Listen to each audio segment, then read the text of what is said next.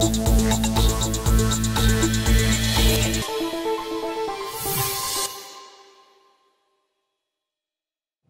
long, yeah. So when we look at the OCA is out of the way. There are pros and cons to it. Of course, you don't have to sit the exam, which is great, but the skills in the OCA are invaluable for your future because that's really what you'll be doing day in, day out. So it still means I would suggest that you really do think about formulation management all the time. And how do you actually formulate? And what are the skills for formulation and for management as well.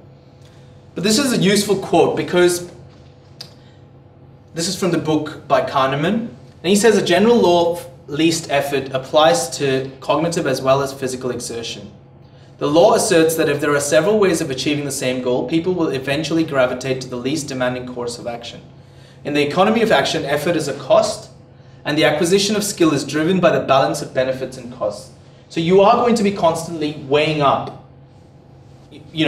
should I do this, shouldn't I do this? And ultimately what you've got to do is get the best return on effort. There's no doubt about it. So have a careful think about where you put your effort in order to extract maximum value. There's no doubt about that. That is something that you have to consider carefully. So, and to give you an example, candidates often say, I'm going to spend my X months finishing Kaplan and Sadok, okay? Now, is that the best return on effort? Is a real question you've got to ask. Because the skill set that you need to know, for the EMQ, for example, is psychopathology. Kaplan and Sadok isn't necessarily the best for psychopathology.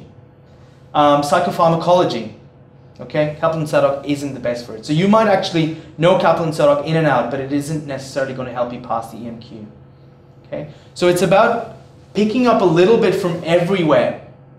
Okay, so Leishman, you don't have to read the whole book, but there are certain chapters in Leishman that will give you a lot of information that will be very valuable for later on. So that's essentially what the return on effort that you've got to think about. And this is obviously useful in life generally. So this is from his book, Thinking Fast and Slow, as you know, is a Nobel Prize winner. And he also talks about this other, and this is a really important quote, intelligence is not only the ability to reason, it is also the ability to find relevant material in memory and to deploy attention when needed. And this becomes particularly important when you're approaching clinical scenarios, MEQs in your clinical practice, OCAs, OCAs. It's not about recency bias, just because what happens is we all succumb to recency bias. What's the first thing that I've seen yesterday? That's the first thing that will come to mind. And we've got to try to avoid that. We've got to look at what the evidence is in front of us and actually deduce things from that. And that is true intelligence. So it's not about knowing just the knowledge. It's about being able to pull out relevant facts based on evidence. Because ultimately what you're trying to do is to become a better decision maker. And this is so, so valuable because I'll tell you how to develop each of these. The better decision maker has at his or her disposal repertoires of possible actions. And that's what you've got to do in your MEQs, repertoires of possible actions. Same thing on the clinical practice. I've got 5 different ways. I do a risk benefit for each one. What path do I take? Okay? Checklists of things to think about before he acts. That's your OSCE. OSCE is all about checklists. Because when you're assessing someone for body dysmorphic disorder, there is a checklist. There are certain things that you just have to do. And having a checklist at the back of the mind means that you can focus on doing things smoothly. But if anything out of the ordinary comes, you can focus your attention there. You're not burdened because your checklist has gone into your working memory. You're used to doing it. And he has mechanisms in his mind to evoke these and bring these to his conscious attention when the situations for decisions arise. It's a very, very, very powerful quote because it's actually what you will find in the OSCE. And in the OSCE, most people, it's actually an easy exam to get through because what you need is practice. But what you need is, you need to practice the right way. right? And in order to practice the right way, you've got to know the checklist. And if you keep a checklist in mind for all scenarios, and I'll show you some of the scenarios later on, but if you have a checklist for all scenarios, it becomes really, really easy. CanMeds is nothing but a checklist, isn't it? So start thinking about the CanMeds for every single patient that you've seen. It'll take you, after a while, literally in 2 minutes, you'll have 4 or 5 themes. And just having that from the beginning, I personally really wish, you know, the CanMeds was something that I had right from the beginning.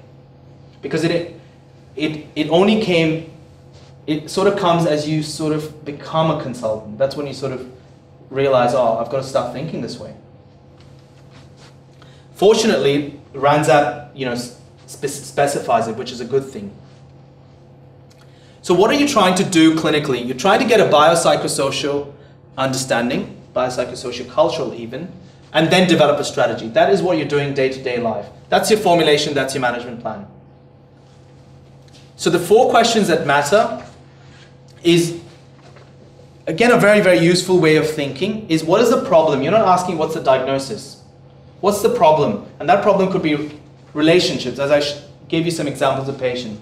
That could be relationships, could be finances, could be accommodation problems, could be cognitive issues, could be all sorts of things. So that's what this is, not the diagnosis. As Osler says, you know, ask not what disease the person has, but what person the disease has, right? So that's what it's all about. Next, why has the patient developed this problem? That's your formulation. That's your predisposing, perpetuating, precipitating factors. And I'll show you the formulation matrix because it's actually not just these 3 factors. You've got to think a little bit broader. How do I solve the problem? And that's where you're thinking about your strategy. And I'll show you a 6-domain management plan as well. And then what are the resources available and what barriers will I face? This is probably the most relevant question. And what happens is, this is something that as registrars, we're not used to kind of having to even think about on a daily basis, because it's sort of, the responsibility is not necessarily, you know, yours in a way, to think about the resources or the barriers. But that is what comes when you go into private practice, because you're sort of on your own or with a group of individuals. But what if the person is not that unwell, but you feel needs time out because they've got family stresses? So you can't admit them to the public hospital because public hospitals are busy, and from a risk perspective, possibly they won't go in. So you've got to think about, what's the interim bit? You know, what are the interim aspects that I can I arrange a follow-up through the public health system? Or can I consider, do they have private insurance? If they don't have private insurance, that's private hospitals out of the equation. So can I get a public hospital nurse, for example, to follow up? Okay, so you've got to kind of think about the interim. If that's not possible, a patient says, no, I don't want that. What's the next thing that can come across? Because that's where those barriers create real issues. Someone doesn't want to engage. What resources? If you're working in a rural area, you know, you might not have teams around. So say, for example, when I was working in Western Australia in Darwin, I worked at Alice Springs. Alice Springs, good example. I had a patient that was severely manic. Okay, the seclusion rooms were, I think they were being built or they were not being utilized at that point. But this person was severe risk. Okay, now the closest secure mental health unit is a flight to Adelaide. But flying them to Adelaide, this might have changed now, this was about 3-4 years ago. But to fly them, can you think they're going to need anesthesia? So I've then got to think about the medication intervention that I need to consider. It's a completely different question as opposed to someone here that is very acutely agitated. So in Alice Springs as well, there's an occasion when a traditional healer used to be called in for certain agitated patients, and it's amazing how things can work differently. So with this person, you know, different things. So intramuscular haloperidol, And one's got to be careful with accuphase as well, because with accuphase, indigenous population, neuroleptic naive, and these are questions that come up in the EMQ as well. You know, if something, the risk of neuroleptic malignant syndrome is quite high, right? So all of those factors, the resources aren't there, so one's got to think about other aspects. The other bit is, if you do consider transporting them somewhere else, remember that they're away from their family as well. How long for? So all of these things come in, and they're very, very important aspects, because that's traumatic for them to be away from the family, considering a collectivistic environment, a collectivistic culture, where family plays such an important role, and they're transported somewhere miles and hundreds of miles away where they've never been. So sometimes that happens from, say, Kimberley in Western Australia, where they might get transported to Perth. Family can't visit, completely different environment, never been to Perth, for example. It can be a real traumatic sort of scenario. Okay? So those are some of the things to sort of think about, and you can see how these questions come up in the MEQs. So have a think about these questions every time you see a patient. Okay?